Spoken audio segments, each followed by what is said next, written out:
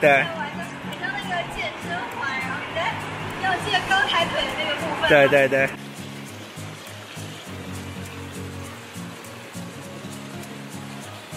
我们的小可爱还活着吗？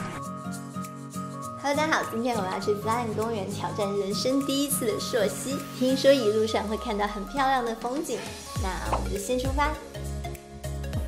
这 Shuttle Bus 非常的神奇，司机在前面，然后呢，他拉着我们这一台车。好，我们现在是选择 Shuttle Bus 到站 Temple of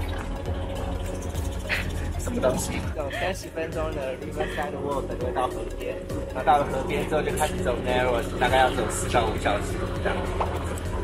OK，Let's go。Passport 就还 OK， 像昨天的话是写 probable， 就是比较不 OK。然后这河里面的水是不能喝的，我昨天看到。谁要喝河里面的水？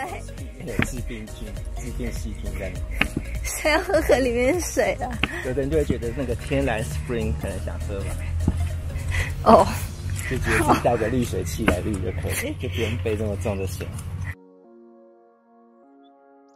现在我们要下水了，然后路口超级多的人。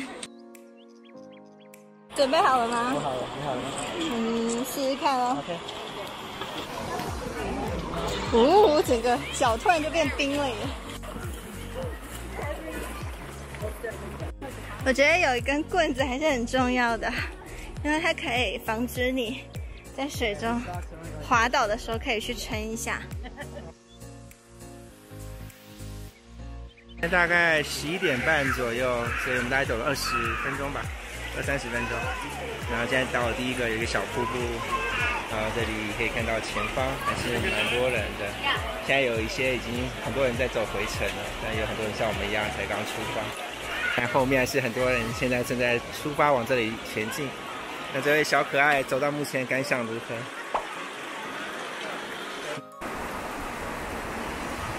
我们大概走了1个多小时，现在算是在中段。我们可以看到现在中午的时候，阳光已经打进了整个峡谷哈。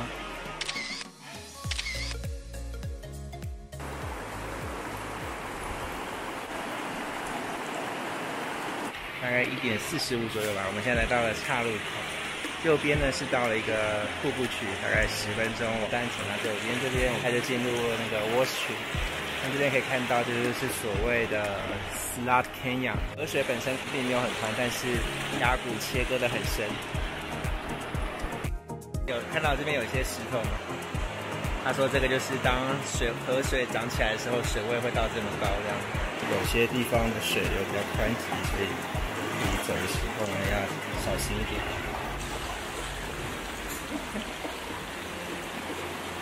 这边很显然的水比较深哈。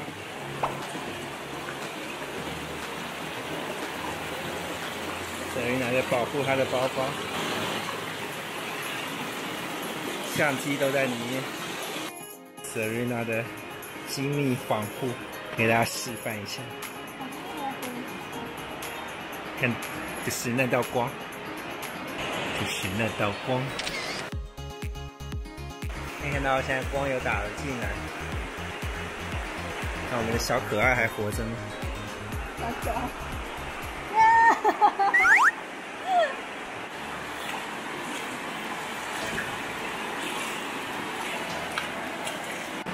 哦 ，nice bag。现在快要3点了，我们快走了3个小时，但我觉得走路没有很累，就是不是体能上那种消耗，但是一直踩石头，你的脚其实会很疼。希望我们等一下3点的时候可以到吧，然后我们还花3个小时走回去。我觉得很像一个游戏中的人。对。很像那个健身环，然后你在。 要借高抬腿的那个部分。对对对，对，在走水路。在山谷里。对，其实就后面这边的水比较深一点，其实前面就稍微还好一点。看真人版的健身环，抬高腿，腿抬高，跑起来。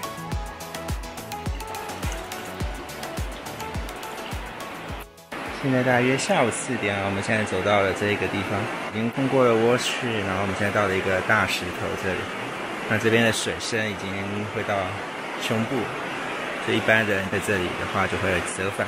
不过我们今天就是在这里先折返了。这条路的精华就是一路可以欣赏到不同的美景，每过一个转角 ，view 又不一样。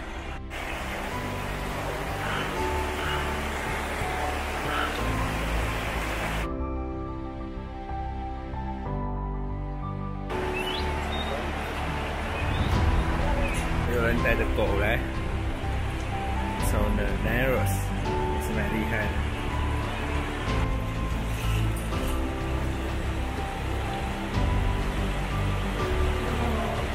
阳光非常的漂亮。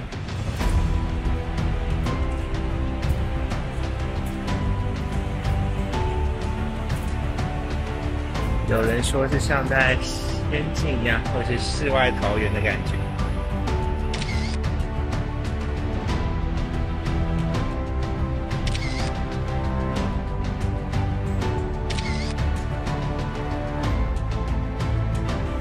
今天很了不起啊！这身装扮，